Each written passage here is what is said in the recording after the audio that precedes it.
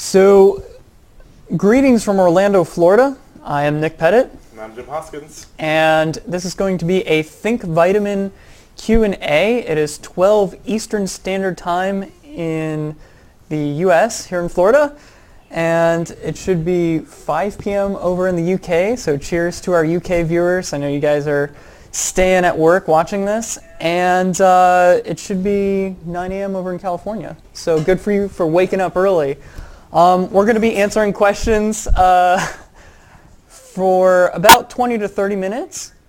And so hopefully you guys have some good design and development questions.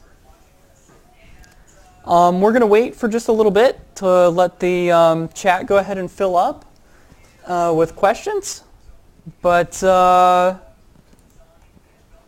yeah, we'll be answering questions for like 30 minutes. So we have a few people in the chat. Hello to you guys. And it looks like we have our first question here from Digital Club. Do you guys think the web designers of today need to know the fundamentals of development in order to survive? Yeah, I think so. I think it's good for any web designer really to know as much about development as they can. Because it's definitely going to help you be a better designer in a lot of ways, and it's going to help you communicate with your developer a lot easier. Definitely. It's a lot about the communication, because as a designer, you're going to be working with a developer a lot.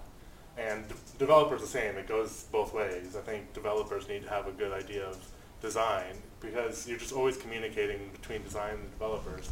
And just being able to speak the same language at some level is going to help you immensely. It's going to cut frustration, and it's going to sort of just make that flow that makes really effective web development possible. Definitely. So let's see. Can we fix Jim's audio? Okay, we got our production guys working on that right now. Let's see. Can we expect a Backbone JavaScript tutorial anytime soon on Think Vitamin? Yes, you can. Good news. Sorry, I don't know if my sound is good. No, my sound is awful. I don't know. I can speak closer to Nick. Are we better? All right, I think I'm getting the okay here. Yes, we will be doing some Backbone work. Actually, our next masterclass is going to be integrating Backbone.js into an offline, geolocation-based mobile web application. So we're going to be seeing how to use Backbone.js in this particular case to actually run an application completely locally. Obviously, there's more cool things where you can interact with web services and stuff, and we'll be getting to those later. But I think we're going to see a really cool use of Backbone. Yeah. So let's see. We got Jim's audio fix. Going to be using Backbone.js. So while we're waiting for the chat to fill up with questions, by the way, guys, if you're not familiar with what Jim is talking about with masterclasses, Jim and I do tutorials over at membership.thinkvitamin.com, and we have a bunch of 5-minute videos that we put out every day that really go in depth and show you how to do web design and web development, step by step. And we recently launched a new thing called Masterclasses, and so if you're a gold member of Think Vitamin membership, you can check out these really deep dives. They're usually about 90 minutes long, and they're project-based. And Jim is going to be doing an HTML5 web app. Yep. For his next one. So we're just finishing that up and starting production today, actually. So yeah, we're going to be seeing that very soon as we get that produced. But I think you're going to really enjoy the techniques and technologies we use in that app, including Backbone.js and jQuery Mobile. So we have a few more questions here in the chat now. Wow, it's really filling up. Susan Design asks, how about HTML5? Should I learn that instead of Flash? Absolutely, yes. Really, it depends on the situation, but I think most of the time I'm going to say yes, you should go with HTML5 instead of Flash, but it really depends on what you're trying to accomplish. Right. HTML5 is pretty awesome, but it can't do everything. There are still some instances where Flash is going to be the way to go. Exactly. Want to keep moving here. what about a developer interested in web design? Where should he start? Wow. Well, I mean, ThinkVitamin membership obviously has a ton of great tutorials. Between Nick and myself, we have a lot of cross-discipline experience. So Nick's done plenty of development work in the past. And so a lot of his design tutorials and skills actually really, I think, resonate well with designers. I've been able to watch them and understand them really well. So I think that's a great place to start. There's probably a lot of other resources you can recommend.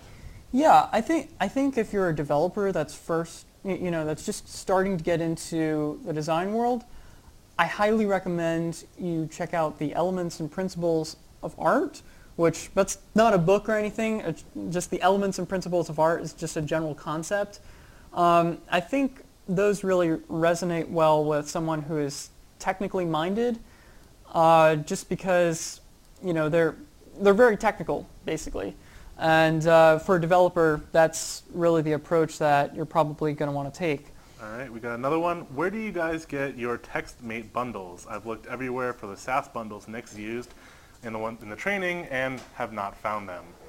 Well, basically, I mean, when I look for a TextMate bundle, I usually just Google the name of the technology, TextMate bundle, and cross my fingers. Hopefully you'll get at least one hit. There's actually some really cool bundles for stuff that you didn't even think there would be bundles for, and you can try them out. If there's more of them, hopefully look for maybe a blog post comparing them, or just try them out. I'm not sure about Nick's specific one.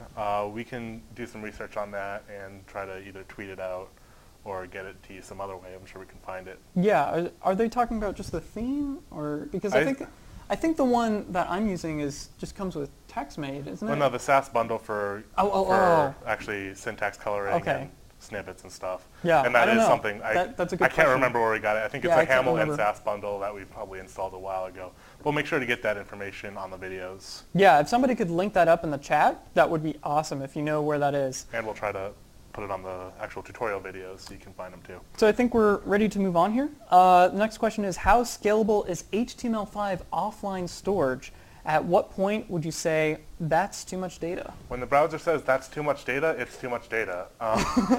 It actually, as you start putting data in, it will hit a capacity. I think the default right now is supposed to be around 5 megs. It's sort of a recommendation in the spec. Each browser probably is different. But it will definitely complain and tell you your capacity's been reached.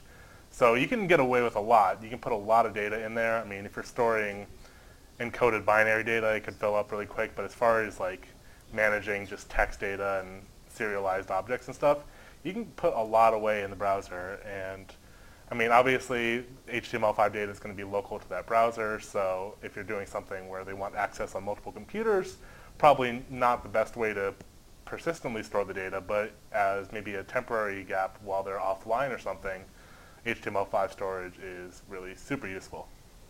Yeah, so wow, we're already up to about 128 viewers. If you guys could tweet this out, post it on Facebook, share this link with your friends. It's justin.tv/carsonified.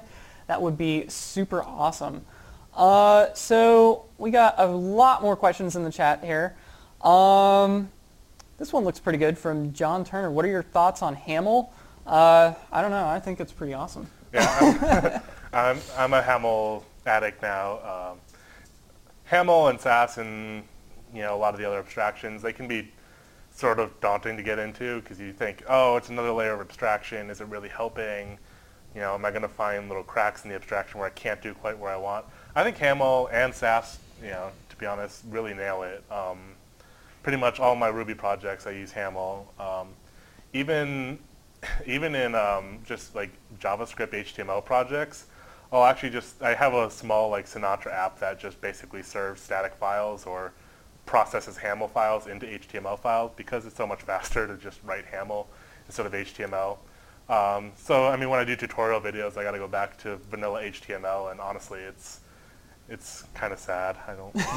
I'm like, I have to type out all this stuff. So I'm really into Haml. Obviously, you got to see if it works for you and your team, but I think it's really cool.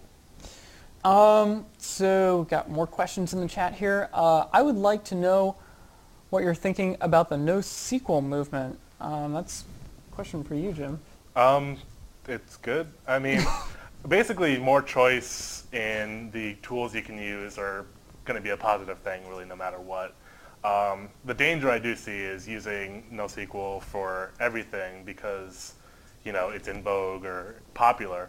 But there's definitely situations where, being able to store a ton of data in a sort of unstructured way makes a lot of sense. And we definitely use both on our apps. We use, traditional, SQL-based data stores as well as NoSQL data stores for other purposes. And they can coexist together, but they're really good for different things. So, I mean, I'm really all for it, and I like having a wider variety of tools to work with. And I hope we continue to see more innovation on both sides of the fence, actually. So we got another question here. What JavaScript frameworks do you use? Well, I'd say primarily we use jQuery, but yeah. So as the DOM abstraction layer, jQuery is sort of our go-to. Obviously, the other ones, prototype, MooTools, and everything, are really good. Then there's other layers where you sort of get into the more application framework. You can go really heavy-duty with things like Sprout Core, Cappuccino, some things like Sencha, which was Ext.js before. Right. And and YUI as well. I've used YUI tools to varying degrees, either as the full application framework or as a smaller subset of tools. And yeah, they're all really good. It's good to at least look at them and try to do at least a page with everything and just see if it makes sense to you. Obviously, jQuery is sort of the default for that level, but you don't know what you're missing if you don't try other tools. So I definitely recommend you go out and give some other ones a shot. So we have another question here. Are there any scripts you could recommend for making IE7 and IE8 behave like standards compliant browsers? Anything WordPress specific would be doubly awesome. Well, I don't have anything WordPress specific, but there is a script, and I'm blanking on the name. I mean, I think it's called right now. It's probably now called IE8.js. It used to be called IE7.js. Yeah. And it was a whole bunch of, I want to say, was it Dean Edwards, I think, made it. A lot of cool hacks and tricks to sort of go both IE6 and IE7 into becoming more standards compliant. Well, to the degree that you can. So right. PNG fixes and weird double margin errors. So all these little tricks that you can use to make IE suck less, it's sort of all compacted into one really clever script.